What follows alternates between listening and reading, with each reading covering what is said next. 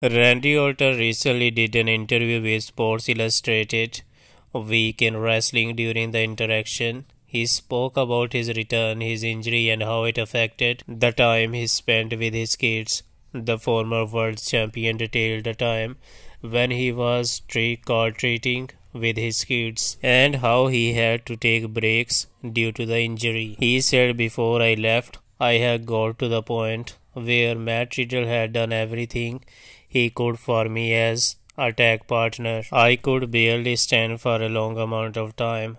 Taking my kids trick or treating that Halloween, I would have to sit in between the houses because I just couldn't be on my feet that long."